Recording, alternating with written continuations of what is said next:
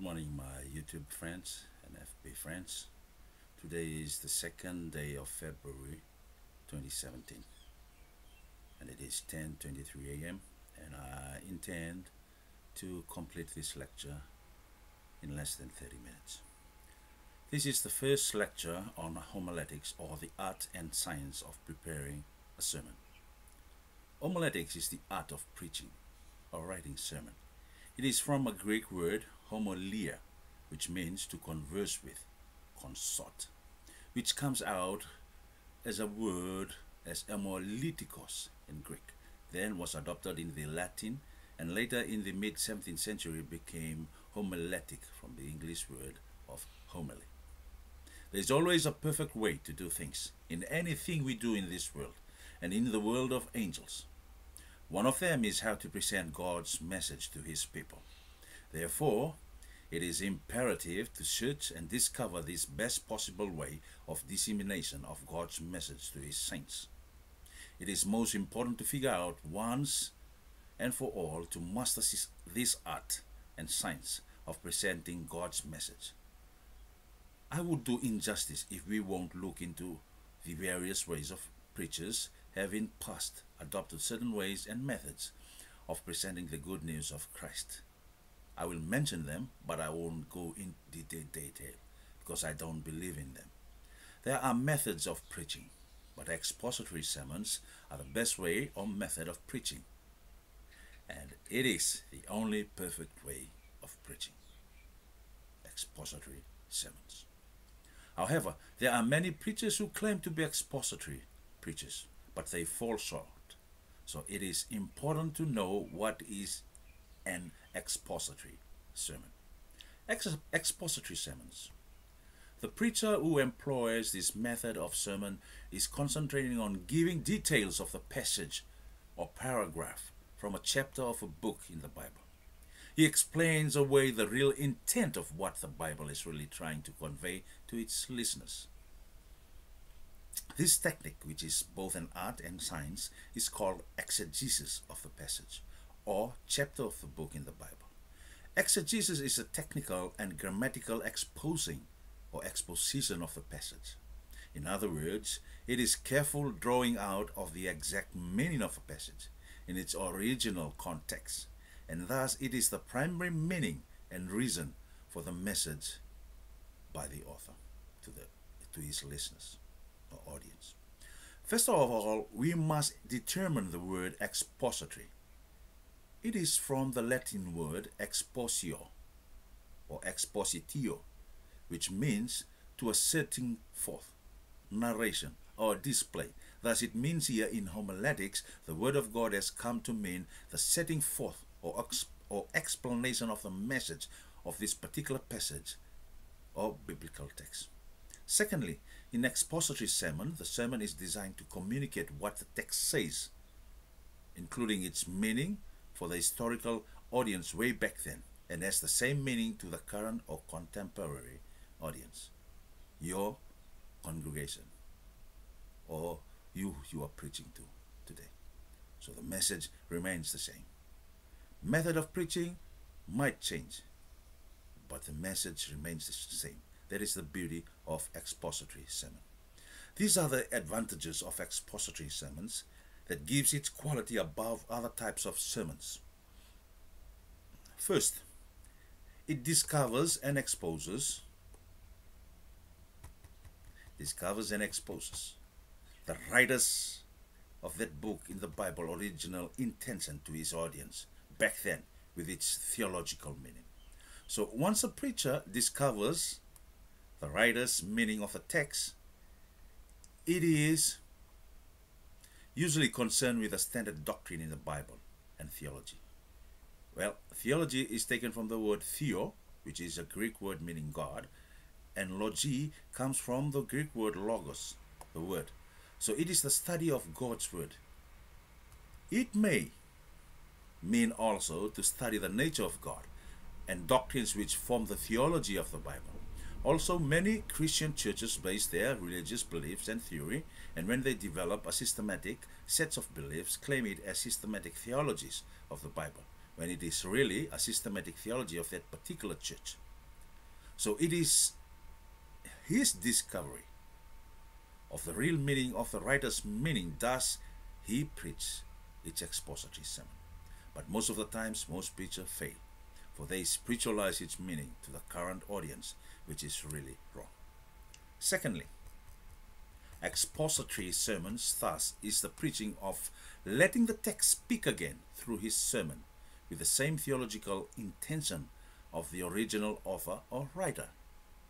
The preacher will declare, after stating that God had intentionally given the message to those audience way back then, now intends to preach it again to the current or contemporary audience of today.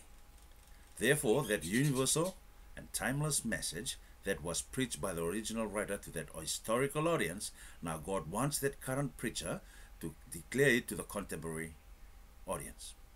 The preacher interprets that same biblical truth from the text to his current or contemporary audiences or listeners on that Sabbath or Sunday morning. Third advantage or quality of expository sermon over other sermons.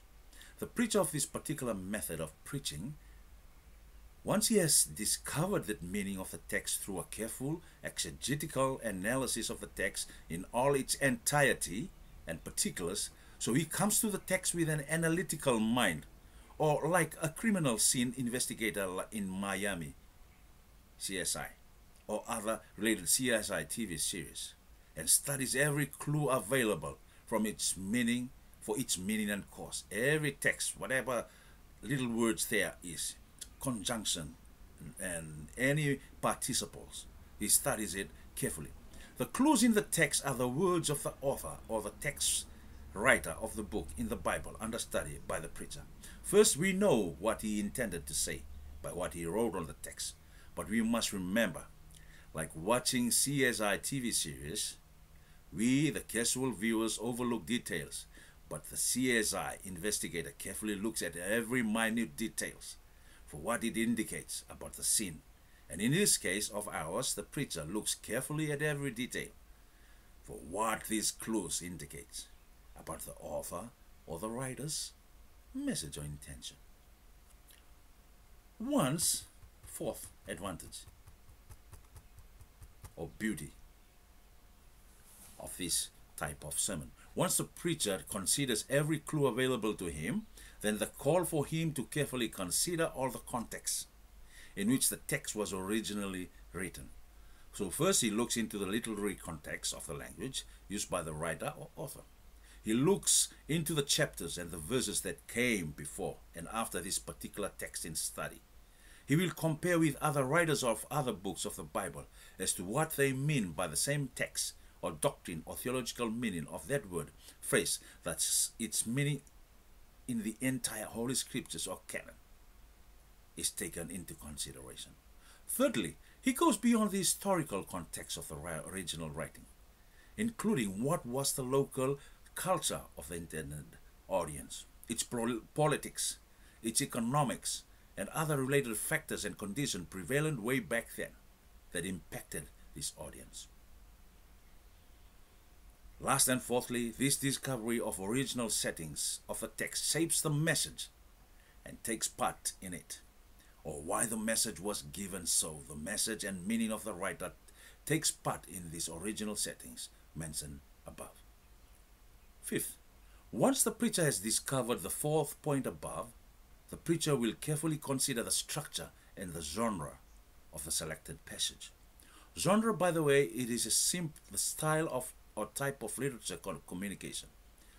In Hebrew literary devices, there are different ways of interpreting a message, like in a prose, in a poem, in a figurative speech, in proverbs.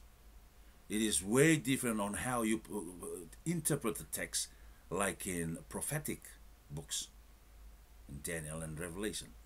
So you must understand the genre of the book. So here the Bible author or the writer's treatment of its subjects sets the pattern for the preacher to structure his sermon with and makes it easier for the preacher to know and discover what the structure and genre of the selected message. So the interpretation is not far off from the intent of the author. The preacher should always tell the story when preaching a narrative. When the genre is narrative, so you must be preaching in narrative, telling a story. You cannot preach in a narrative, telling a story when it's a prophetic book or it's a poem. You don't do justice to the text. Though he will do more. As I said, the preacher should always tell the story when preaching a narrative text, which is a genre of a text, though he will do more. The purpose of exhortative text and teaching text should be reflected in the purpose of the sermon. So, whatever genre it is, you must employ exhortative text, exhorting your audience, and teaching text should be reflected in the purpose of the sermon. Sixth advantage of expository, which gives its quality far above the other types of sermon. Once he has determined the structure of his sermon as above in point 5, he then will seek to influence his audience through his use of rhetorical elements common to persuasion. Since a sermon is a persuasive speech, so he must do so. The preacher's aim is to persuade his audience with the truth of his message and ask them what they should do about it now. You must do that as a preacher. The preacher now, as always, persuades by explaining, illustrating, arguing, and applying. And by these elements, they provide a balance for supporting material for sermon ideas and allow the preachers to expose the text meaning for his contemporary audience.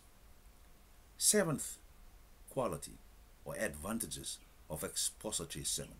Once he does the above and has clinically followed the steps and advantages of the steps of point 1, 2, 3, 4, and 5, then the preacher's aim for a response of faith and obedience to this particular biblical truth which he has presented on the part of his contemporary audience is guaranteed. For the audience has been convinced that the approach the preacher made is valid, genuine, and thus really biblical message will respond to any plea or appeal by the preacher. So just like the text writers expected his audience to believe and obey, so will the preacher, you, have confidence, for you have discovered and presented the text writer's meaning as well. Thus a positive response is guaranteed to your sermon as well. Therefore, every preacher's sole purpose and aim of sermon is achieved when his call for faith response from the hearer is presented correctly, theologically, and biblically, and only expository sermon and word study does that for you. The eighth and most important quality of expository sermon. That is the reason expository sermon main advantage is that it was God-centered, to point the listener and audience to the trustworthy subject of his faith by responding lovingly and willingly to the message that you have just exposed in your sermon. Let me now briefly go on other types of sermon. Word study sermons, just like expository sermons. I love this. Then you have topical sermons and textual sermons and biblical doctrinal sermons. Topical and textual sermons are not so good because you are trying to prove text method. You've got an idea and a concept or a doctrine or philosophical idea, and then you try to justify it. That does injustice to the text. You are reading into the text your preconceived idea and very biased idea. You're not reading the text as it is, what the text is trying to tell you, but you are reading into the text your preconceived ideas. Then there's biographical sermons, which I do like to. Then you have biblical doctrine sermons and doctrinal sermons, and then philosophical sermons. Once we have covered and summarized these approaches or different types of sermons, then we will discover that there is always the best and perfect sermon presentation.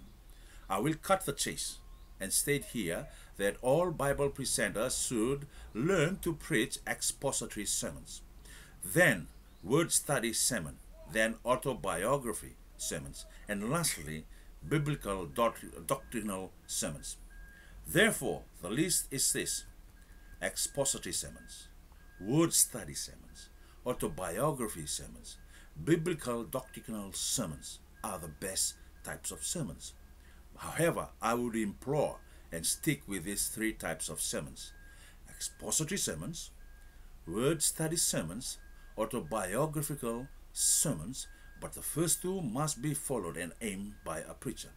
These are the only two methods I would propose and promote as the only sermons to use and preach and present the Bible message to God's saint. Let me give you some insights into the beauty of expository sermons and word study sermons. On word study sermons, I have the followings. In John chapter 3, verse 16, a popular text, I have 20 sermons out of it. 24 sermons are out of it. Just imagine. John 3:16, I have 24 sermons out of it. My homiletics lecturer, Professor Aaron Loper, had 13 sermons of it and gave me a challenge that is also one of the many reasons I did advance Greek language and cultural studies and Hebrew language and cultural studies as well. I offer you the challenge now today to do so. And from this text, try to create more than 20 sermons with complete topics of 3 to 4. Then it would be considered a complete sermon. But don't worry, as we go along these lectures on homiletics, on how to prepare the sermon, I will give you the titles of these 24 sermons. Read it out of the text. John 3:64. John 3:16. It is a pity that he is resting in Jesus, but I will let him know on the resurrection morning that I have met the challenge and double the amount of sermon that I have dug out on expository sermons on John 3:16. In John 3:17, I have 6 sermons on it, but I'm still exploring for more possible sermons out of this individual text or word study. In John 3:19, I have 6 sermons as well, but I'm still exploring more possible sermons out of this individual text, and so on. For John 3:20, I have 6 sermons. In John 3:21, I have 6 sermons. In John 3:20, I have six sermons, and John 3:21, I have 3 sermons. In Matthew 1:18, I have about 3 sermons on it, but I'm still exploring for more possible sermons out of this individual text. In Matthew 1:19, I have also 3 sermons. In Matthew 1:20, I have 3 sermons also on it, and still exploring for more possible sermons out of this individual text. In Matthew 1:21, I have also 2 sermons. In Matthew 1:22, I have 2 sermons. In Matthew 1:23, I have 24 to 26 sermons. 24 to 26 sermons on it. Still exploring it. There are many or more other books, especially in the Old Testament, but we will leave that to a later time as we progress in this homiletics. There are many more books, as I said. Then I have expository sermon on Bible passages, paragraphs, and even whole chapters of a book, like the following. Romans 5:1 to 21. I have 37 sermons on it, but I'm still exploring for more possible sermons out of this individual Bible passage. Luke 5:1 to 39. I have 20 sermons on it. Luke 6:1 to 49. I have 34 sermons. Luke 14:1 to 32. I have 20 sermons. In Genesis 1:1 to 31. I have 52 sermons on it. I've covered some of it in lecture 4 on Genesis chapter 1 to 3. In Genesis 2:1 to 25, I have 39 sermons in it. In Genesis 3:1 to 24, I have 45 sermons in it.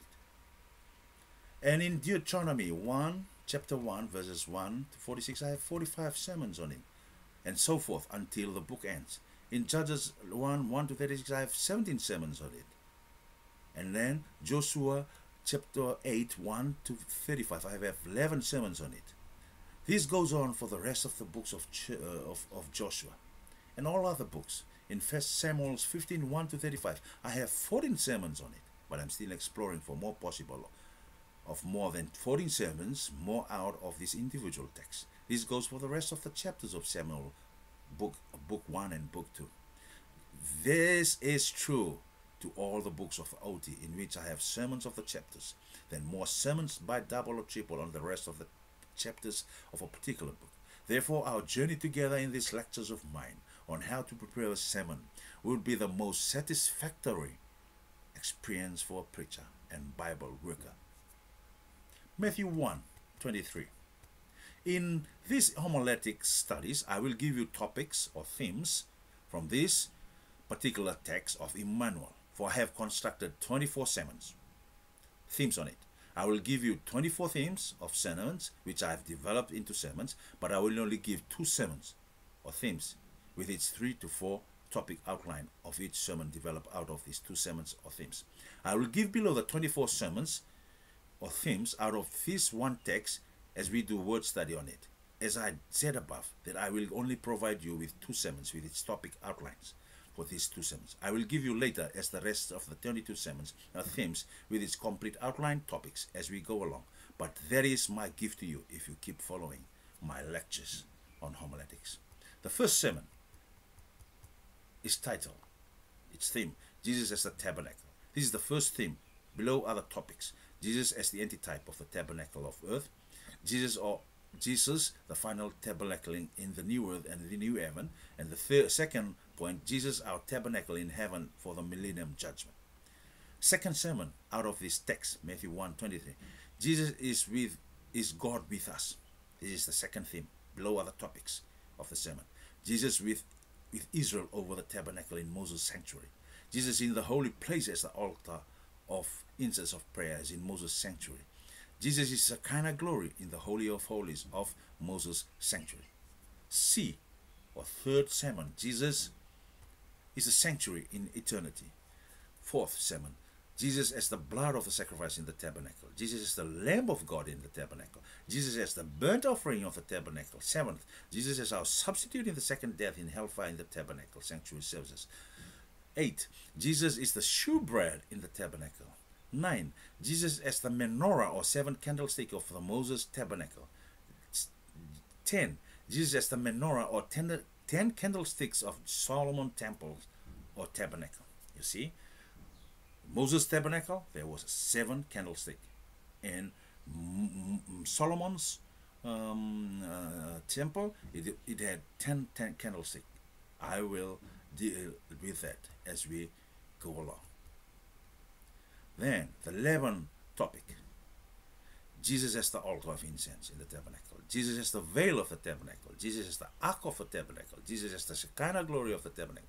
Jesus as the mercy seat of the tabernacle. Jesus as the priest of the daily service of the tabernacle. Jesus as the high priest of the yearly service, day of atonement of the tabernacle. Jesus our justification. Jesus is our sanctification. Jesus is with us in fire.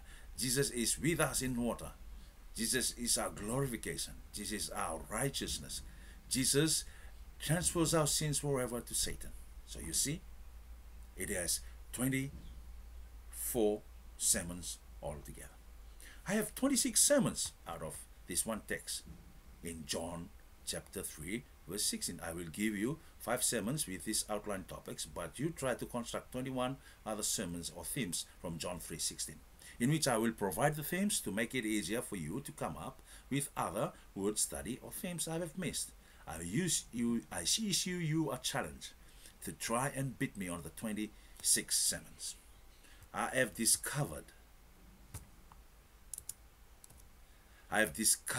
that comes out of this word study approach on this text. My professor in our homiletics, Dr. Aaron Loper, a PNG native from Manus, who got his Dean or Doctor in Ministry in Andrews University in 1996, had 13 sermons out of it.